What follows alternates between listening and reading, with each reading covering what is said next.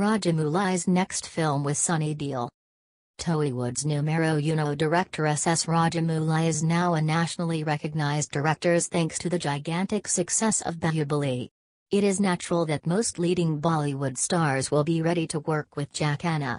While Rajamouli is busy with Bahubali 2, the latest reports from the B-Town have already revealed his next project, that too with the Bollywood star. Rajamouli will reportedly act as the creative director for a Bollywood film titled Mera Bharat Mahaan. The film will be starred in and produced by senior actor Sunny Deol.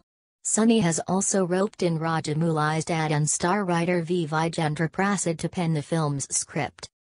Going by the early vibe, looks like this patriotic-themed film will be a Bollywood adaptation of Vijayendra Prasad's directorial venture Rajana starring Nagarjuna, for which Rajamouli choreographed action scenes.